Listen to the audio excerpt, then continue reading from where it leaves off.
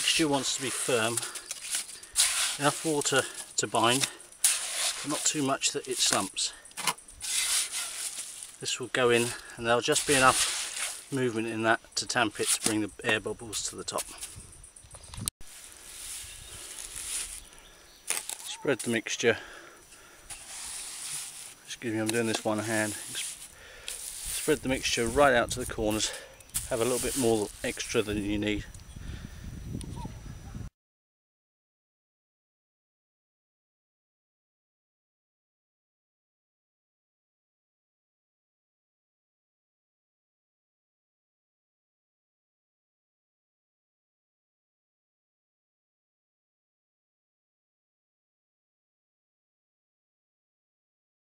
So I've filled the boxes with a mixture of sharp sand and white cement to achieve the stone effect I'm looking for. There'll be very much a formal coping stone for the wall.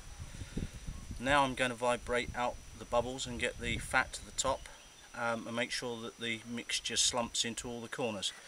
So I'm going to lay this board on the top, a little bit of plywood because I'm going to use a Kango type hammer, and I've got a bit of old poplar wood which is really knotty, and I'm going against the grain so it won't split, and using this just small hammer put it into the split I've already made, and so it's across the grain so the piece of wood won't split away. And now I'm just going to vibrate to bring the fat to the top.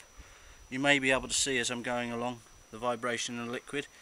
It brings all the fines to the top, all the air bubbles to the top, and pushes the material into the corner. And what I'll do once it's nearly set is just cut the top off with a straight bar piece of wood. So here we go.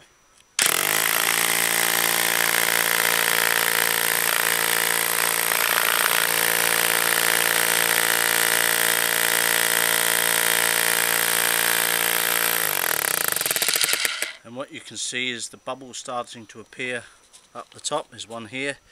That's bringing all the air bubbles out of the mixture. And if we can just lift the camera up a bit as I do this last one, you'll see that the mixture is starting to go a bit frothy where all the fat's coming through.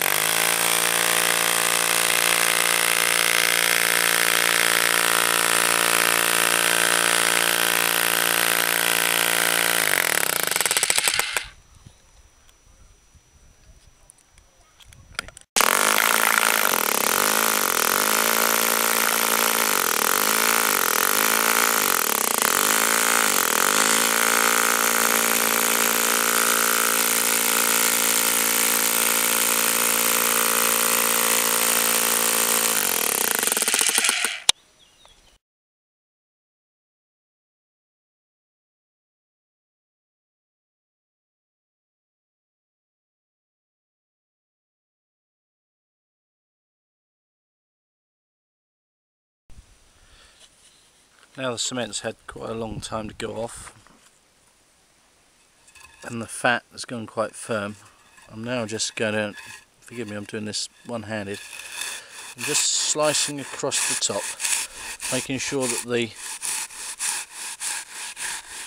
wooden bar stays onto the wooden profiles either side. I'm just cutting the fat off of the top to leave it level. And there you have it. That would be the finished surface, and I'll probably just go over, in fact I'll do that now. This will be the bit that's cemented to the top of the wall. Just go over with a trowel just to smooth it off a couple of times into the corner.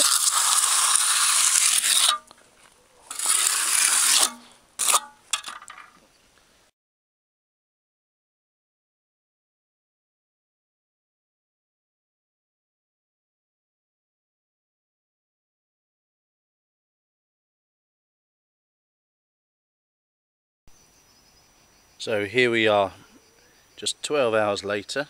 The 3 moulds that I cast yesterday evening have now gone off. They're still green, so you have to be careful. A heavy knock or drop them down if you move them and they may crack. But I've taken the screws out the side of this first one, and I'm going to try and take it out the mould on my own. I've summoned some help because they're very heavy, but I'm just going to take this front board off, and you can see the side of the stone. Now these, even though my wall is made with a fairly rustic stone effect, I'm hoping that these more formal stones will give it a top it off nicely and give it a nice effect. I've yet to make a decision how I deal with this straight edge, whether I leave it crisp or whether I just go along with a piece of wood and just remove that sharp edge, but I won't make any quick decision. It'll be green for a little bit longer. I'll be able to deal with that.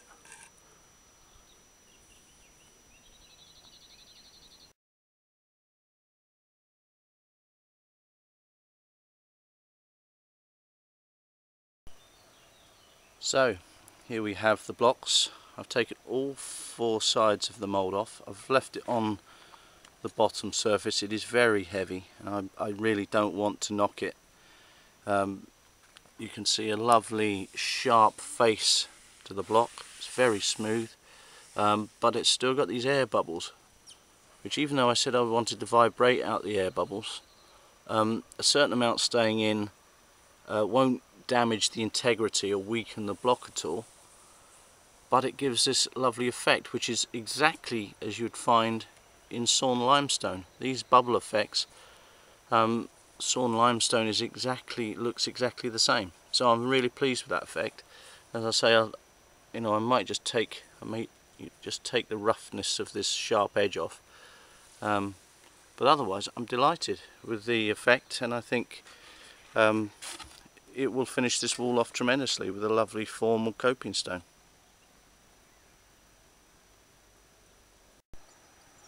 I just wanted to add that whilst these are green and it's going to be a fairly warm day today, I will pour water over as it cures from time to time, just to stop it drying rapidly. If it dries too rapidly, there's a chance that it will crack. But also, you notice when it's called green concrete, effectively because it hasn't cured and it hasn't gone hard. But this does look green. Excuse me. This does look green. But because of the white cement in here, by the time this has gone off, this will be a very light colour which will complement the stone exactly. But if you look at the moment, the colour, it really does it justice.